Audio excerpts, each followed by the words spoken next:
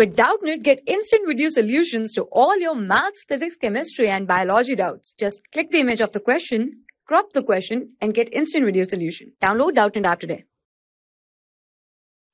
Hello everyone, let's start the question. The question is that an organic compound X C5H8O reacts with hydroxylamine to form a compound Y. In the presence of concentrated H2SO4, it gives delta-lactam. X neither gives Benedict test nor it responds positively towards haloform test. The compound X is. So here out of the following option we have to find out what is this compound X, right? So let me firstly write down the structure. It is given to us C5H8O. So this is your compound X with its molecular formula. Right, now firstly this compound, it reacts with hydroxylamine. So let's write down what is hydroxylamine. Hydroxylamine is NH2OH, right, and forms a compound Y. Now this compound Y, right, in presence of conc H2SO4, right, in the presence of conc H2SO4, it forms a lactam. Now what is lactam? Lactam is basically a ring, right? A ring containing CONH bond, right? Let me draw it again for more clarity. What is a lactam? Here I am representing the ring by a circle only because we don't know right now what is the structure of that ring is. So let it be delta-lactam, which is given to us, right?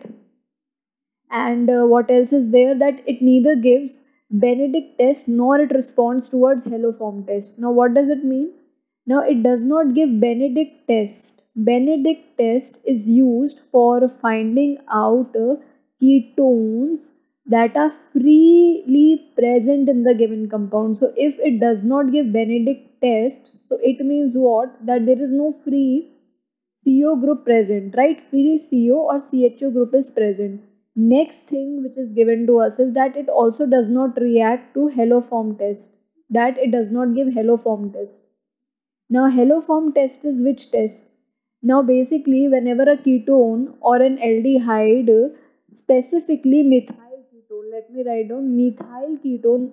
What are methyl ketone? Methyl ketone are those which have this linkage CH3CO. So these methyl ketone when react with a haloform like Cl2, Br2 or I2, they form haloform. But this compound here does not give haloform test. So this is basic flow chart here which is given to us via this question, and we'll proceed in the similar manner. Now out of the following options, if you see, now this cannot be compound 2, right? Why? Because if you look carefully, this compound here have a ketone, but if we mark the positions, we have only alpha and beta position, right? And whereas this compound, it forms what? It forms a delta-lactam. So we know that alpha, beta, gamma, and then comes the fourth position to the main functional group is your delta position. So it cannot be the second option. Now if you look at first option, we have alpha position, beta position, gamma position, and we also have a delta position. So this can be a possibility here. But if you look, we have how many carbons here? We have 5 carbon here, and this compound has how many? 6 carbon. So that means this option is also incorrect. Now we are left with two options, right? What are these two options? Firstly, we have this 5-membered cyclopentanone, right? This is a ketone here. Or we have another option which is cyclobutanone, right? This is your cyclobutanone, and it also have a substitution here of a methyl group. Now you have two possibilities. It could either be this third one or it could either be this fourth one. But if you look, it is given to us that this does not give haloform test, and haloform test is given by methyl ketones having CH3CO linkage. So here if you look, this CH3, right, it has a CO linkage here. So this means that fourth option is also incorrect. That means we are only left with the third option, which is of cyclopentanone. So this cyclopentanone is the correct option out of the following. Right, so let's draw the reaction here. Let me draw it again.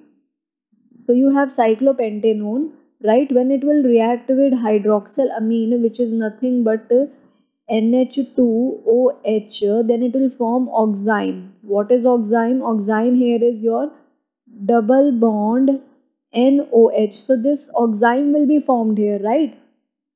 And after this, what will happen? Because of the reaction with concentrated H2SO4 here, right, it will form a lactam. Now what is lactam? As I mentioned earlier also, a lactam has a CONH linkage, right? So there is this CONH linkage.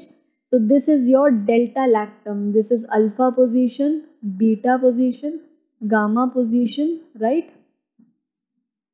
This is your, let me mark with some other color, alpha, beta, gamma, and this is your delta position. So this is your delta lactam being formed here.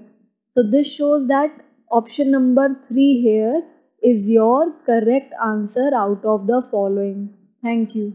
For class 6 to 12, IIT JEE and NEET level. Trusted by more than 5 crore students. Download Doubtnut app today.